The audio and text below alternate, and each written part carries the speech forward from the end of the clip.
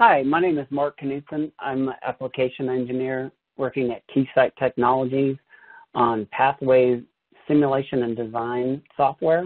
We offer a variety of different modeling and simulation tools that you can bring to bear to different applications that you're working on, and we're going to explore some of those today. I'm really excited that you took the time to attend today, and it's just a great opportunity for me to give you a day in the life of insights that you can use and new, modern, innovative simulation tools in the academic realm for creating industry-ready students or as professionals working in industry. The way that we're going to showcase some of these different best practices and innovations in the tools that are available today, we're going to showcase 4 different examples. First, we're going to look at kind of a smart device design flow that involves RF microwave boards, modules, ICs. We're going to look at innovations that are brought to bear there. We're going to look at meeting high-speed digital board design and some of the modern specifications that get really, really tight to meet and the challenges that are involved in that. The third one we're going to look at is 5G system design, and that's, all you have to do is look in your pocket to see the innovation that's going on there, but we're going to take a deeper dive in how design tools can be brought to bear to help improve your shipping picture and the amount of money that you can save in terms of design.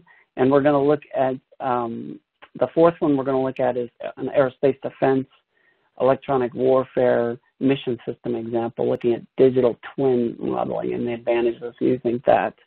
So thanks again for attending today. If you have any questions, feel free to enter those into the chat in the webinar forum here. Time permitting, we'll try to address those as best we can, and if there's any that we don't, we'll definitely follow up after today's webinar. There's a considerable amount of resources available in the resource section, so please look there for any deeper dive examples you want to examine on your own. Let's dive into it. So let's take a look at design in the past, and the not so distant past actually. It was more of a straight line arrow process. You would basically measure your resistors, inductors, capacitors, your passives, maybe measure your active devices, your transistors, create a model based upon that, extract a model based on that, put together a simulation a circuit that you could simulate, run it, build a prototype based upon that, and build a board, and then measure it. And if things didn't work out okay, you could even, do a little soldering on the bench, maybe a quarter wave match, and tweak it into compliance or meet the specification that you needed to meet, and you're good. Everything was kind of done all in one engineer's head, and you didn't need bunches of teams and different systems to track it, and you ship and everything was good. Complicated. I'd say 2 things are really driving that: higher and higher frequencies, bandwidth, data rates, and then just to meet that need, just a lot more complexity.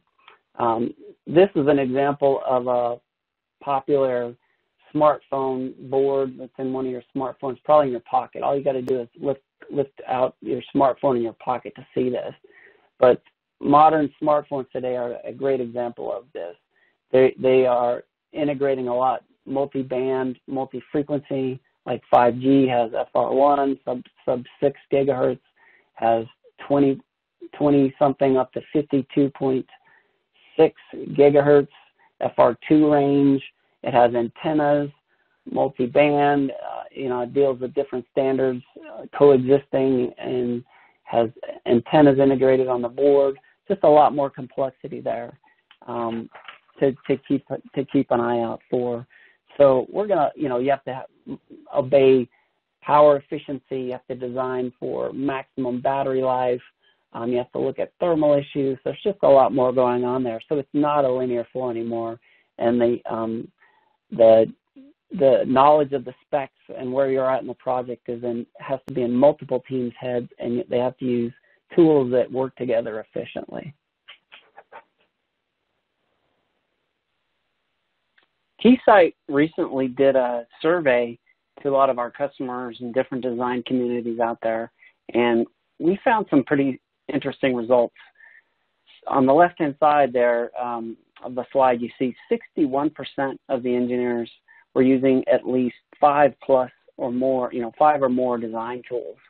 And that's very, surprising, but yet not surprising. I mean, most engineers want to naturally use the best tool for the job. And, so they have a variety of different tools and they link them together. But, it's not very practical. It would be nice to have one tool cover everything, one vendor to cover everything, but practically speaking, it's not very easy to do with just one tool.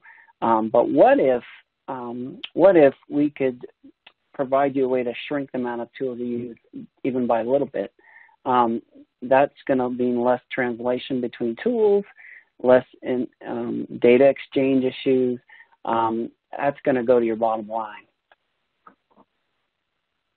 To go along with that theme, let's look at it, what I call the virtual equation here.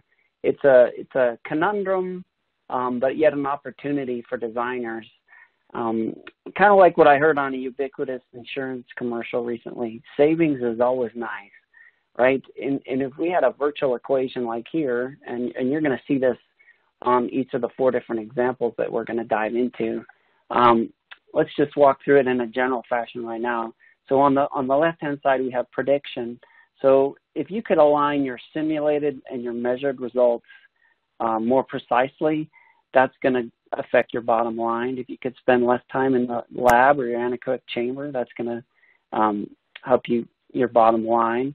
On the insight front, if you could remove risk, isolate problems sooner, do things before you even had hardware available, use the same compliance algorithms, that you're using in manufacturing on the design tools, that would help on the insight. That would help your bottom line. And on the flow side, if you could link design and measurements under a bigger tent, use less tools, like was shown in the survey in the previous slide, that's going to affect your bottom line. So all of this is going to save engineering hours and costly respins. Let's give you guys a very practical context of some different design flows. First up on the dance card, let's look at a very typical flow for RF microwave, high-frequency printed circuit board design. And the diagram that I show here in the middle of the slide, actually was lucky enough a customer just jotted it up on a whiteboard for me. This is how we do our PCB design for high-frequency boards. And so that, from a design engineer standpoint, it would be like the big red arrow. You move from left to right. And so you basically start out with, on the left, with requirement analysis. What do I want to build? What are the specs that I need to meet? What are the parameters, the guard bands, that I need to meet? And then you build up, as you move from left to right, you build up a more accurate model, and that includes more accuracy. And then you move to the light green system design stage, where you start building up models with maybe they're parameter-based, maybe they have measurement data that they're based upon, or you have other models lying around that are typical, and you start putting those together and see how things behave. Once you get to the point you have something good, you move to actually add in real physical models, passive models, nonlinear models, like a transistor, and then you start doing a bunch of simulations on that. And along the way, Keysight's PathWave design and test suite offers a lot of different tools on the system side, on the side where you start building up a more accurate circuit model where you need to do matching and synthesize matches or filters that meet the need and the spec requirements, the spectrum requirements, the power requirements, and you run a bunch of simulations, and then you get to the point where you can start building the physical board, and you can bring that in from schematic. They synchronize together, or you can bring it in and do it wholly in a layout environment, build that, map it to a substrate, and you can actually run EM simulations on that and get a very physical representation of how the board's going to behave in the real world, in the lab.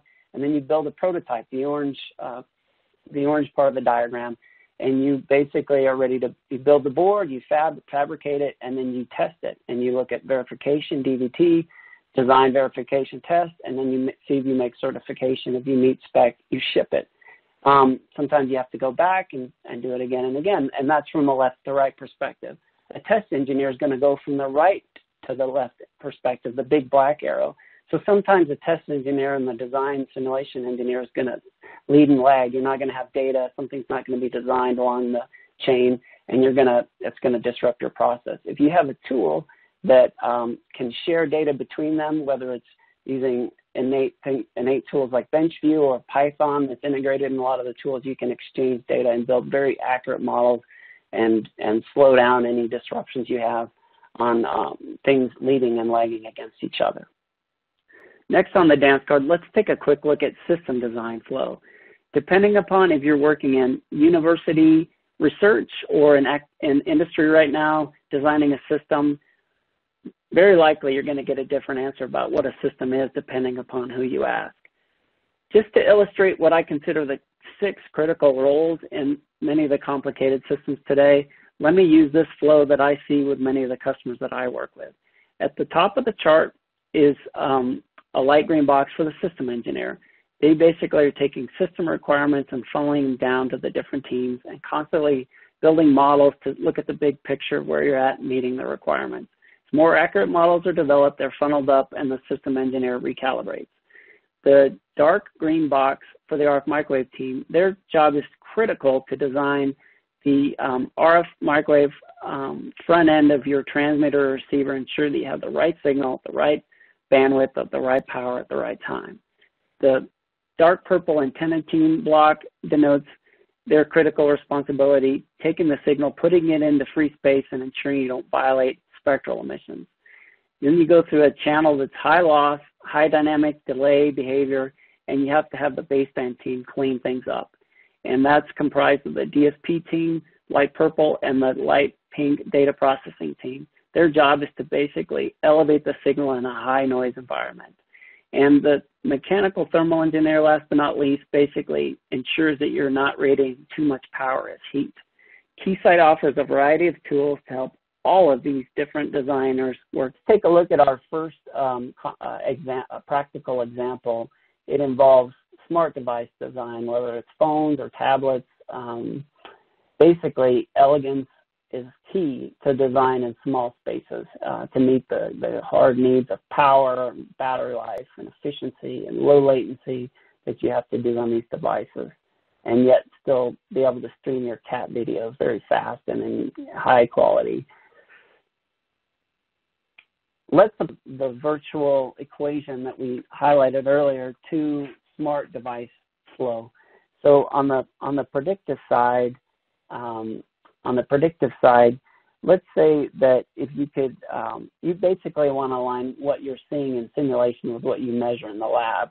The more accurate you can build your models based on measured data or simulated models that you have on hand or from a data sheet, the better your prediction is going to be. And the second one with the insight, if you could have more intuitive ability to link different technologies together, you know, one's based upon gas, one's based upon silicon, different dimensions. If you could link those together and still predict what you're seeing in the lab, you know, incorporate effects of packaging, power plane, different resonances, if you could, electrothermal effects, if you could see that with the insight, that would be powerful. And as I mentioned earlier on the flow side, if we could do more within one tent and still work with other tools more seamlessly, even third-party tools, that would lower your flow footprint. And all of this is going to lead to saving you money. So in the case of the smart device design flow, we're going to look at this ability applied to a complex system with modules, ICs, packages, and boards linked together.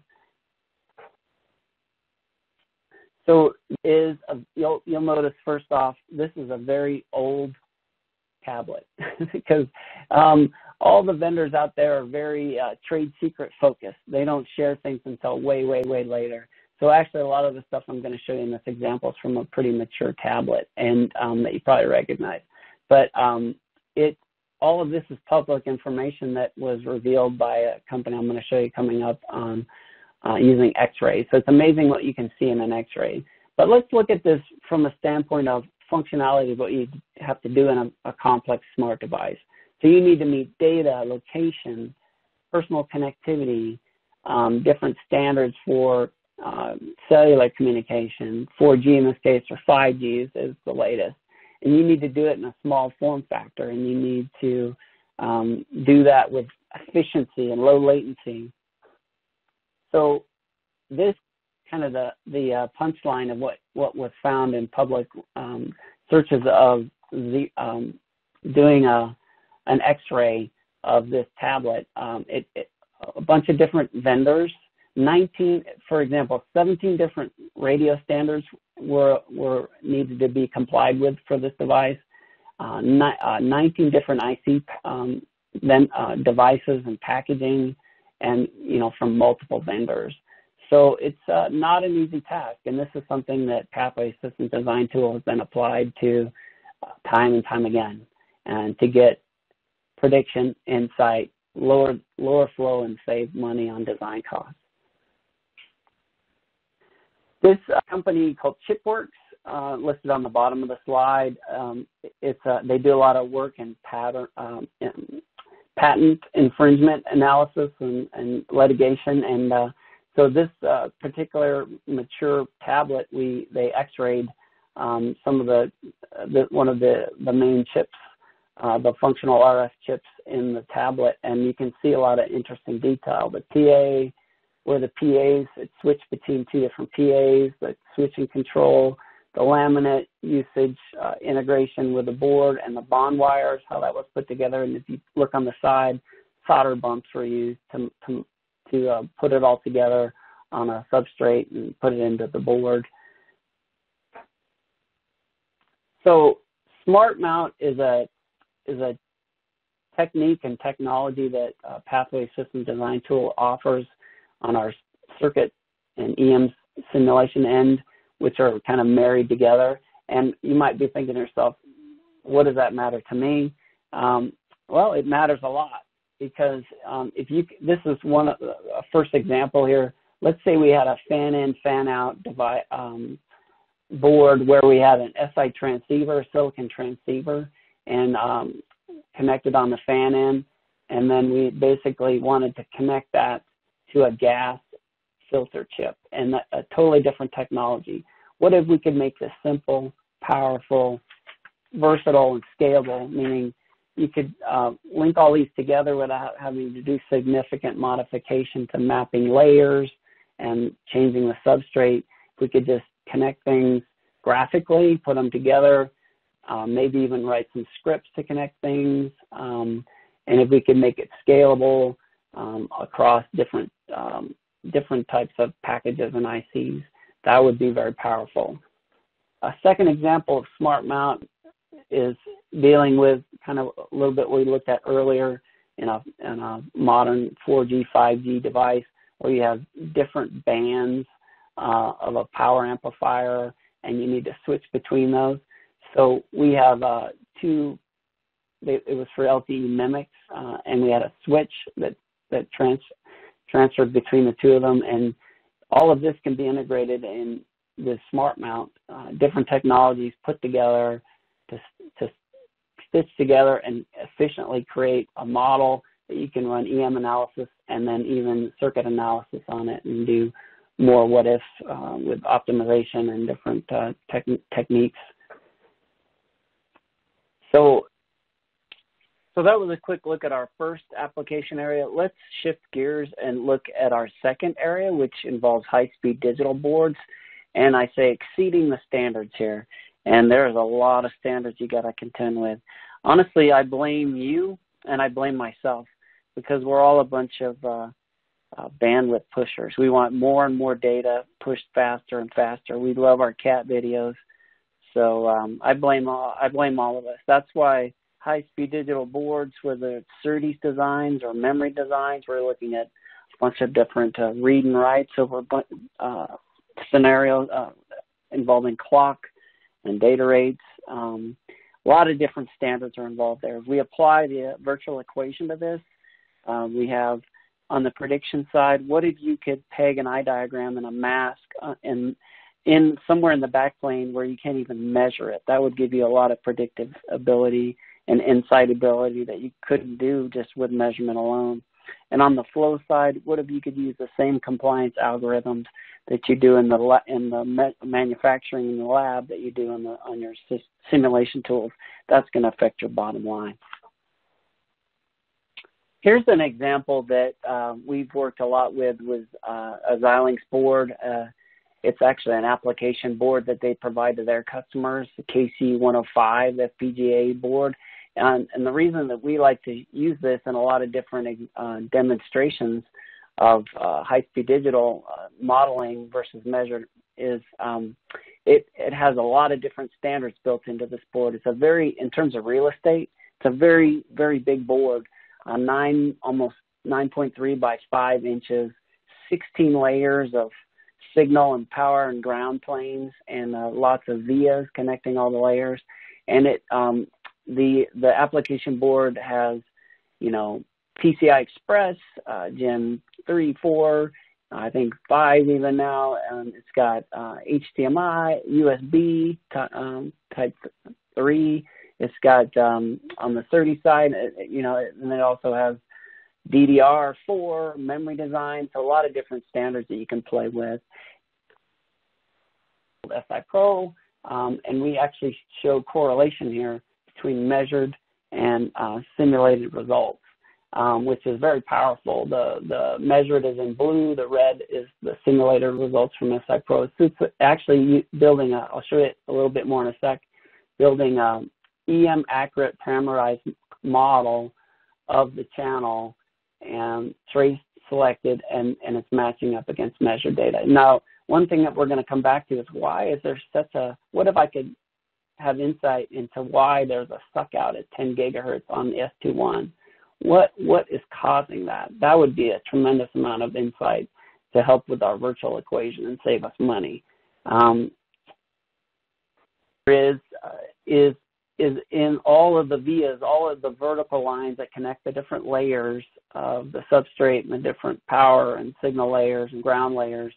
There's vias in there that actually is resonating like antenna, basically, that's causing coupling and crosstalk between different lines, and it's causing that suck out at the 10 gigahertz in the ST1 performance of the channel.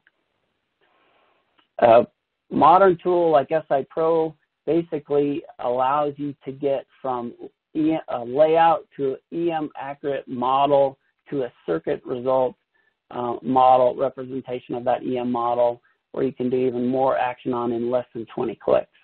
So it's all net driven. You basically import the layout. You can design it in a Keysight PathWave tool, or it could be a third-party tool. You directly import that layout. You select the nets that you want to analyze, and then you basically are guided, through, you select the nets that you want, and then you set up the frequency range you want, and the type of, it'll select the right EM technology, whether it's FEM or method of moments, to perform the analysis. And then you get S parameters and time domain reflectometry, or reflection or transmission data, single-ended mixed mode. And the last bullet there, basically it'll build you a hierarchical model, EM model, parameterized model that you can use in simulation. Why is that important? The next few slides are going to show you exactly why that's important. If we zoom in on the SI Pro results here from the Xilinx board, you see that you automatically get an analysis on the nets that you selected. You get all the S parameters that you want. And a high-speed digital engineer is going to look at that in terms of next and fexed.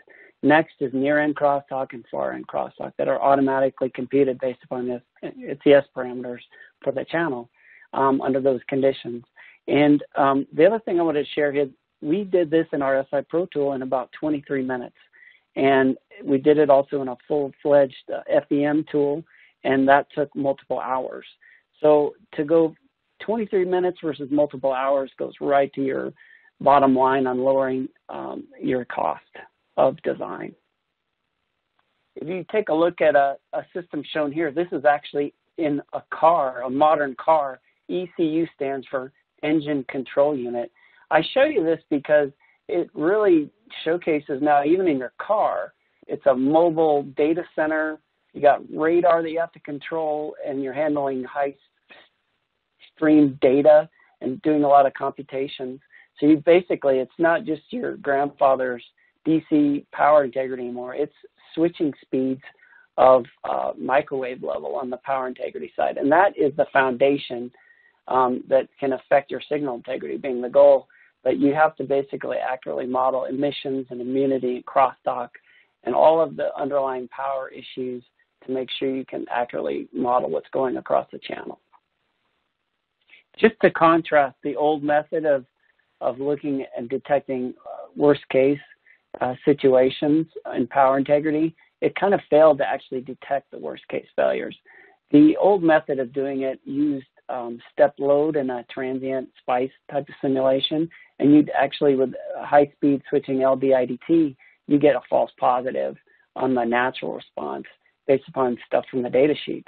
But what we found in an exhaustive study with the modern tools is that you need to do a forced response where you're looking at worst case with under overvoltage, transmitter, receiver, bit error conditions, emissions like EMI, and crosstalk, adverse environment.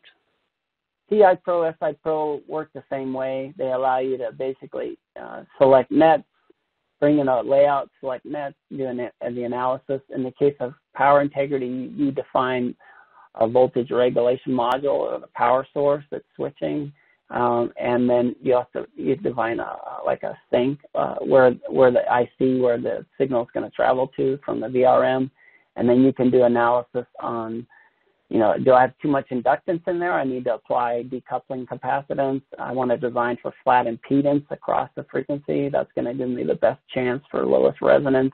And then I want to, basically develop a schematic from that I can use in simulation that's going to be an EM accurate signal integrity and power integrity model, and even handle thermal effects.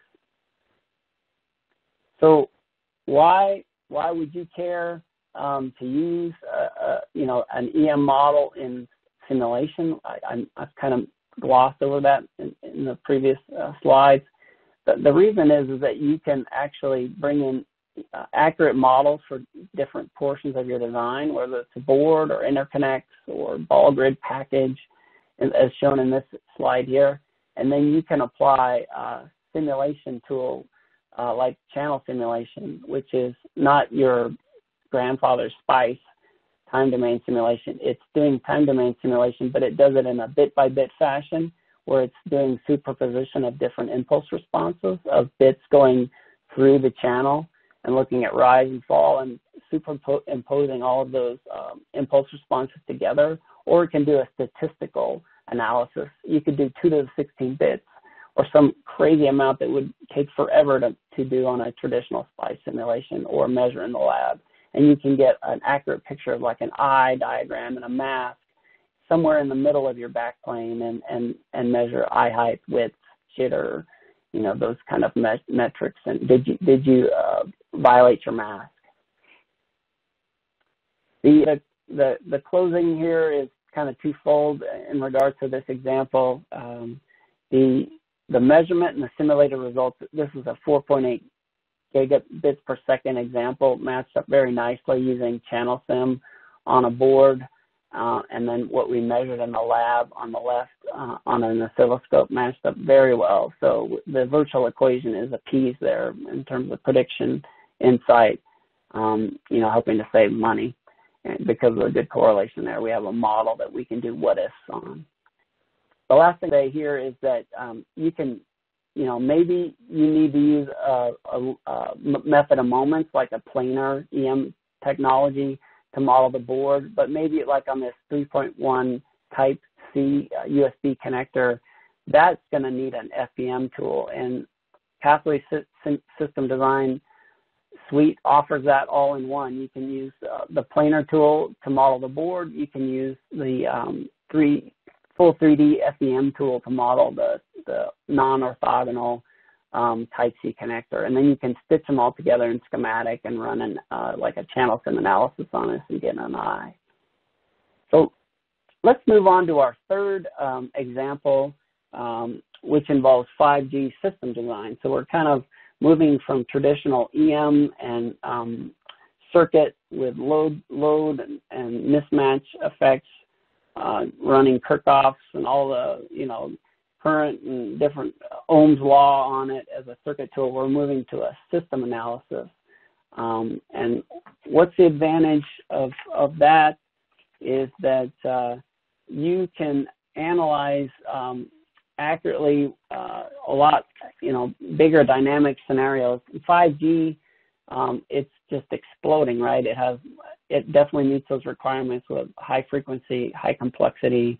You have FR1, which is sub 6 gigahertz, and you have FR2, which is millimeter waves, and that can go, I think, like 28 gigahertz up to like 20-something gigahertz up to like 50 gigahertz, 52.6 gigahertz, and you're going to basically deal with millimeter wave issues. And you need to handle beam steering to bring about lower latency and better reliability and deal with battery life. So, but the deal with higher frequencies, higher complexity, like a millimeter wave, if you stretch your hands out at 28 gigahertz, that's about 40 to 50 dB of loss that you have to contend with and come up with a better beam steering or find a better base station to handset linkage to have the best connection and the best battery efficiency use of that connection. So 5G is a very dynamic space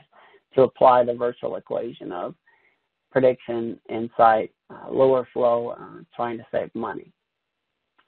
So here's an example of why you'd want to use a system tool to model a dynamic system like a 5G system and not sacrifice, but actually bring in the accuracy of circuit level models and measured models and into the picture. If we start at the bottom left, we have a full frequency domain circuit environment that models your RF front end, system architecture, and even a phase array. If you had a phase array on there, an antenna, we can integrate that all together. So you have your amplifier stages, your filtering stages, your up-down conversion stations, mixers, couplers. You can model all that and bring in linear models like S parameters or active models like X parameters, and even full FEM element patterns from an FEM tool, like an FEM EM tool. At the second level, the advantage is you have a dynamic behavior that's modeled purely in the time domain, denoted by the number 2. If we move up to the next level, and you're basically the advantage there on generating, all different types of complex modulation, including 5G, of course, and then you can drag and drop the RF frequency model that you've developed on level 1 directly into this schematic environment, and Fourier is made happy by the translation between the frequency domain to the time domain is done for you, and still preserve the accuracy of the model that you built at level 1. So the advantage here is, yes, you can generate the complex modulation schemes. You can look at dynamic scenarios like a beam being steered. You can look at coexisting and interference of different standards operating at the same time.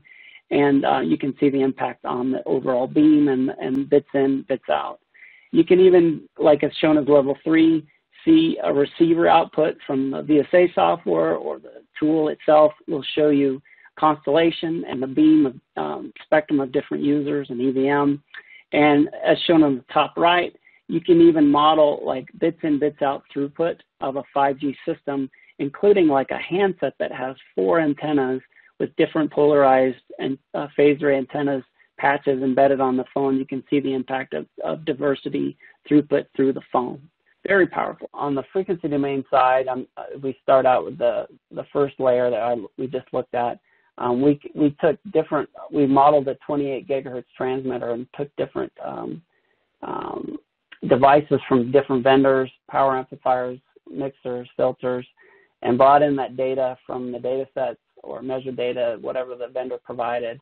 And then we can actually do analysis on that on any way that we, through any path that we want, from the LO back to the RF through to the IF.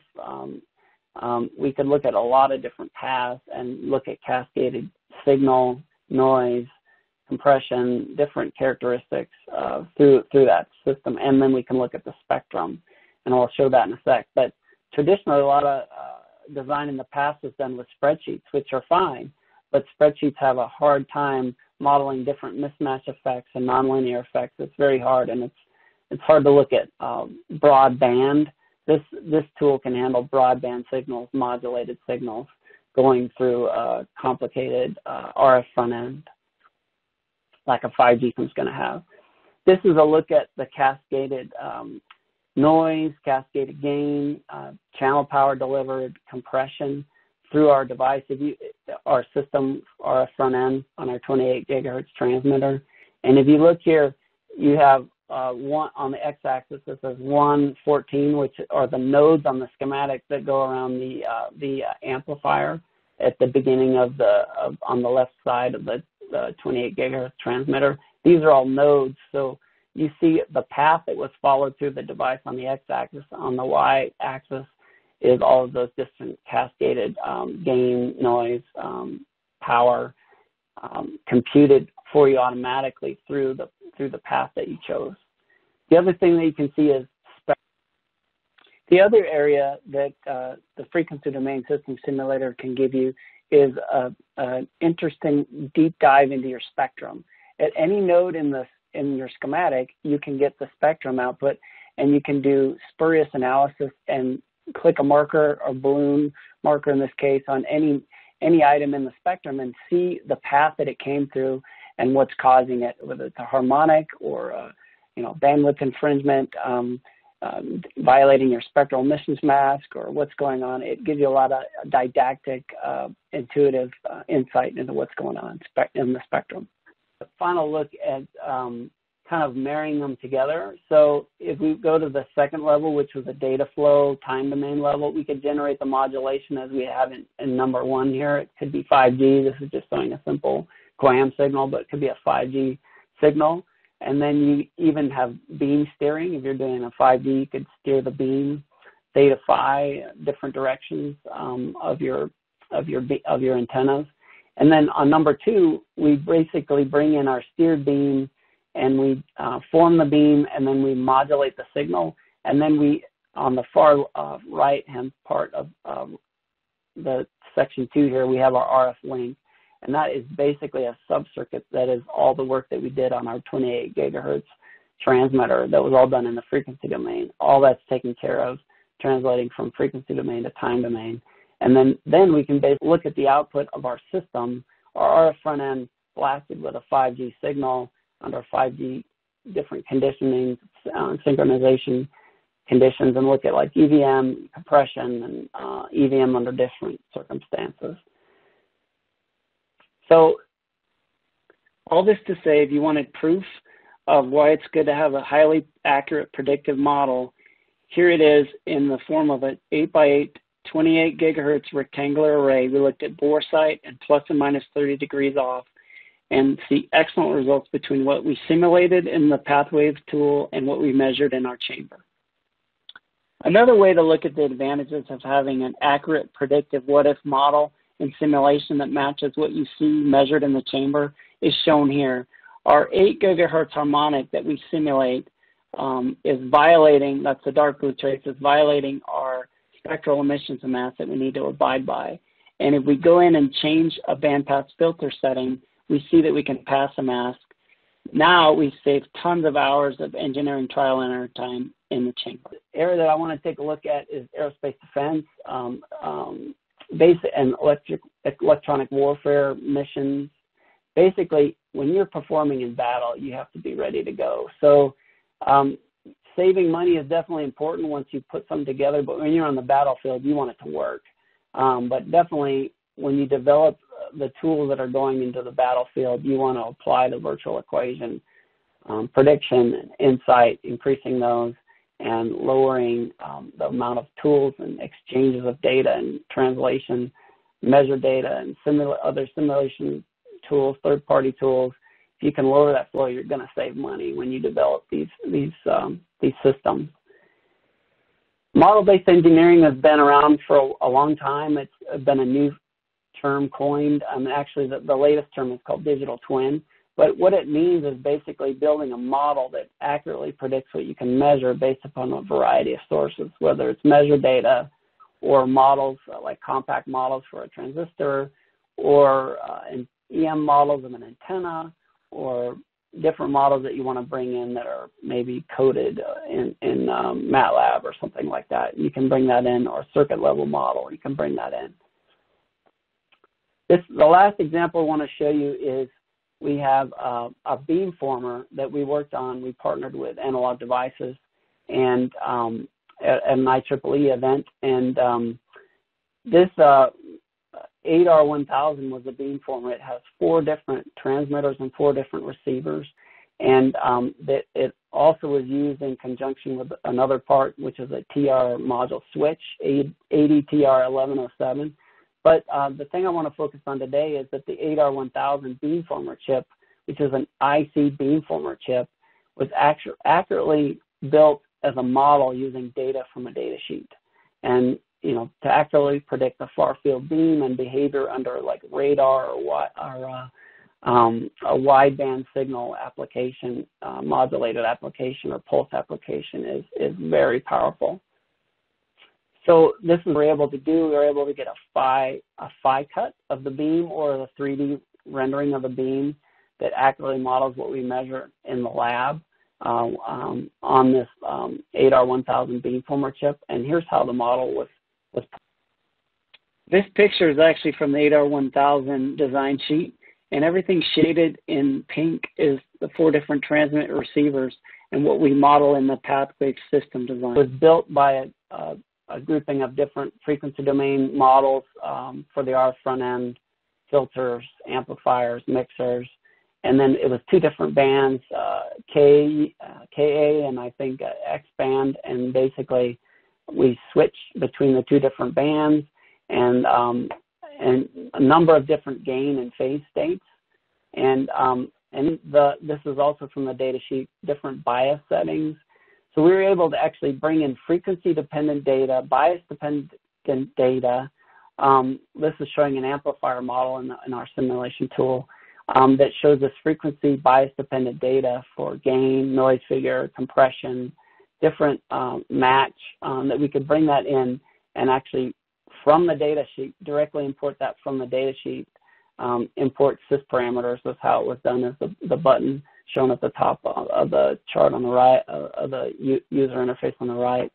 And from that, we're able to basically represent the beamformer, and then we could apply a chirp radar to that and actually see the blue output spectrum of this is the ideal chirp waveform, and the red is what goes through the 8R1000 beamformer model and shows the actual, it's not going to be the perfect flat gain across that wide band. So very, very powerful tool to be able to do that. So I hope you had some fun today taking a look at the virtual equation applied to 4 different examples through prediction, insight. We can increase those and decrease, when it's possible, the amount of tools and exchange and lost translation of different data between different tools or different measurements. If we can lower that flow footprint, we're going to save money on design, whether it's engineering hours in the lab or the anechoic chamber, or if it's reducing costly respins of a design. So today, just wanted to show you that PathWave system design tool plays in a variety of areas.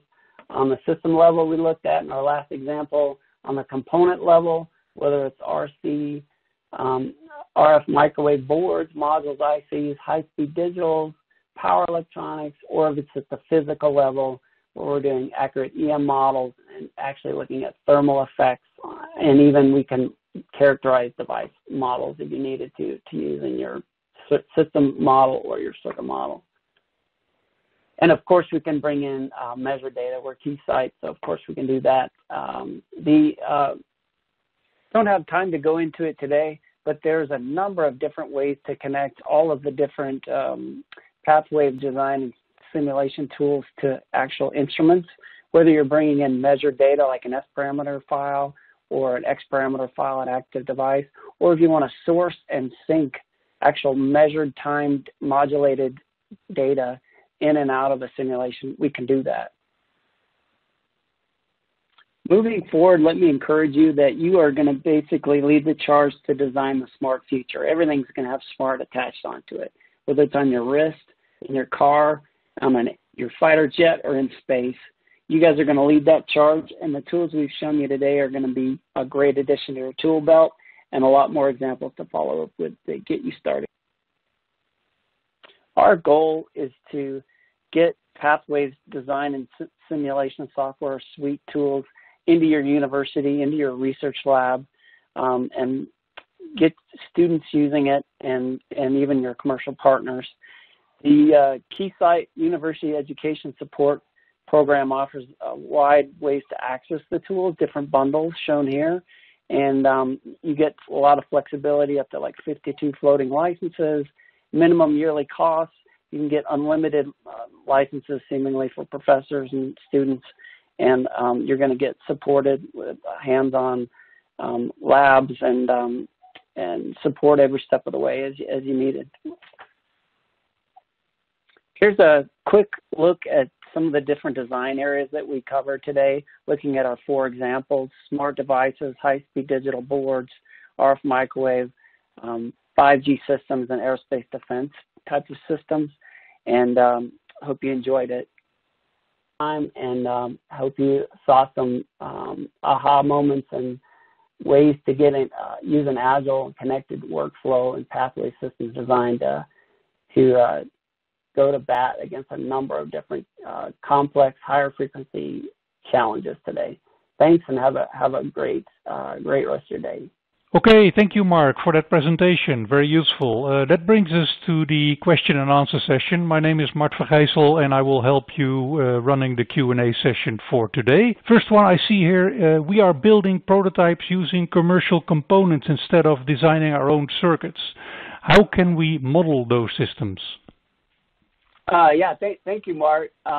Yes, PathWave system design has a wide variety of libraries that we work with vendors on, and have components that go with all the different vendors provide, from companies that such as X Microwave, Analog Devices, and Qorvo, just to name a few.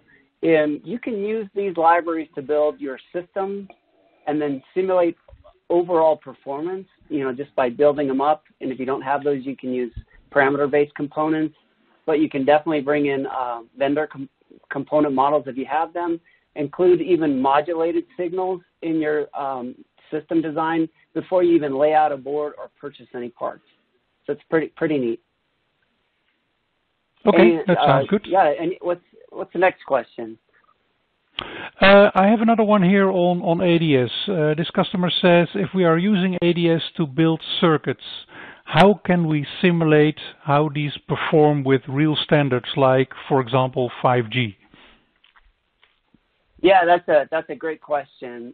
Since we're Keysight, we make it very easy to leverage industry standard communication standards, including 5G, on the transmit side, the receive side, the handset side, the base station side. So we built in great connections between both the circuit and the simulation tool, the system simulation tool. You can use, if you're looking at it from the lens of circuit design in the Advanced Design System Software, ADS, you could use what's called the VTB, or the Verification Test Bench. And what that is you're running everything from a circuit envelope simulation, circuit simulation, but you're basically behind the scenes, the tool is leveraging the PathWave system design tool in the background to generate the 5G modulated signals, and goes through your circuit, your DUT, and then it comes out the circuit and analyzes it with the same algorithms that we use in our VSA software and our hardware in the lab, it's analyzing those uplink and downlink 5G signals and using the same algorithm. So it's very, very integrated, very smooth, and you're using the same algorithms. You can also, on an alternate kind of use model, you can export behavioral models that you design in ADS to the system tool. So if it's a frequency-dependent model, like an amplifier, a mixer, an upconverter, filter, you can bring that over into ADS and use it back in the circuit simulation design where it all came from the system design. So it's very back and forth oriented and allows you to have a lot of flexibility in your design. Whether you're a system designer or a circuit designer, we've got the solution for you.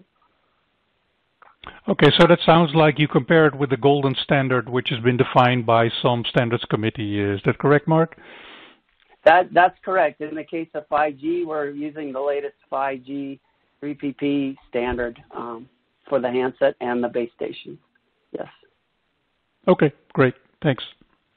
So I have a next question here for you, Mark. With the COVID pandemic and many universities, I should say, going online, how can universities leverage simulation to be successful teaching remotely? Is that something you can comment on? Oh, yeah, absolutely. So definitely with COVID and the pandemic hitting the world kind of at the same time in great measure, we're actually well positioned with the solutions that we have available through the Keysight PathWave University program.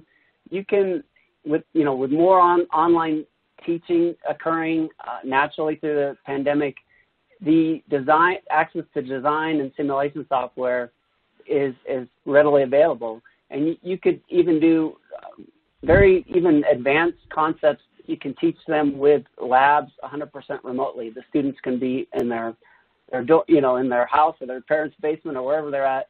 Our student license program through the university program also enables participating universities to get students up and running very quickly from a local PC or a workstation, and they have access to that in a remote setting very easily. Okay. Good. Related to that, this attendee says our university is currently using PathWave ADS today, but the PathWave system design, so what we used to call system view software, looks like it would be a great addition to our curriculum.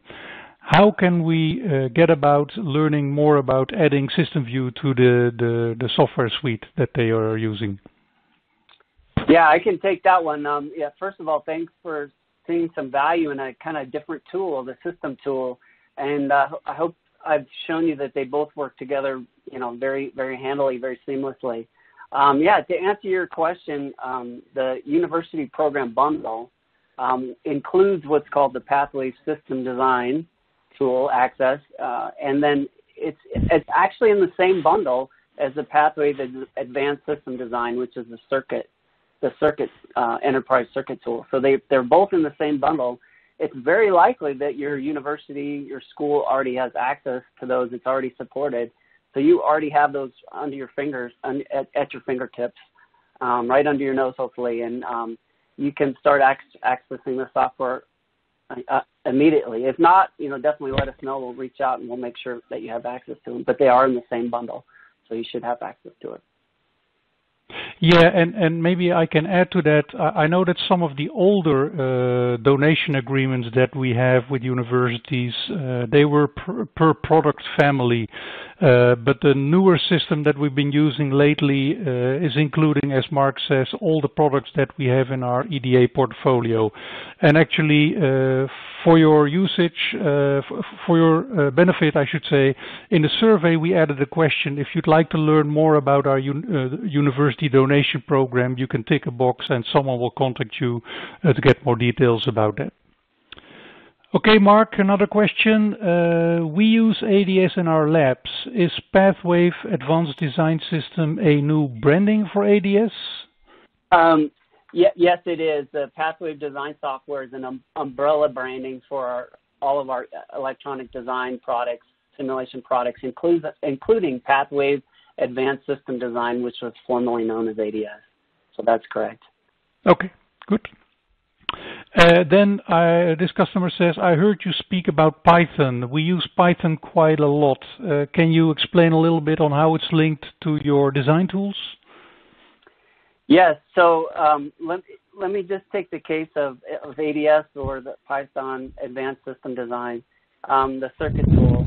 It's linked in actually very intuitively, very woven into the fabric of ADS. So whether you want to completely run Python remotely and generate data files to put into ADS, or take ADS files out of simulation results out of ADS and put them into Python and do something and do it and kind of collaboratively handshake the data back and forth, you can do that. And even an integrated data environment called Spider is built into ADS, so you can, right from the data display, see Python Spider, see your data going back and forth. To go and come back in is natively built into it. So even processing different files, unique custom data files that you want to bring into ADS, can be done through Python Pandas, which makes it really easy. So hopefully that gives you a little example of that. If you want to dig in more to it, we'll make available to you in the resources some links to do full labs on how to play with that more and get your feet wet with that. Hopefully that helps. Okay, understood. Thanks. Okay, and maybe the last question to avoid we are running out of time.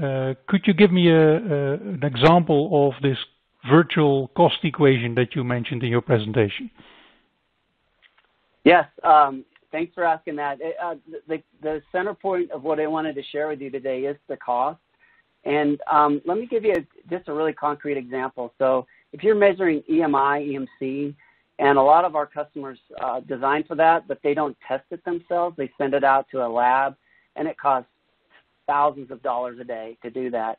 If you could shrink the amount of time that you're doing EMI, EMC testing on your system, on your circuit, on your board, on your antenna, if you could do that in much less time, shrink 5 days to 3 days or 5 days to 2 days, you're going to literally save thousands of dollars. So I'll leave you with that. We have many other examples of cost savings in the lab, cost savings in the anechoic chamber, saving people from soldering and unsoldering things. And so just let us know if you want any more examples. Be happy to provide them. Okay. Thanks, Mark. With that, let's conclude this session. Thank you for your presentation. Thanks again for joining us. If you want more of these seminars, please go to keysight.com/find/webinar series, and that's in one word. And for now, I wish you a great day and take care. Bye-bye.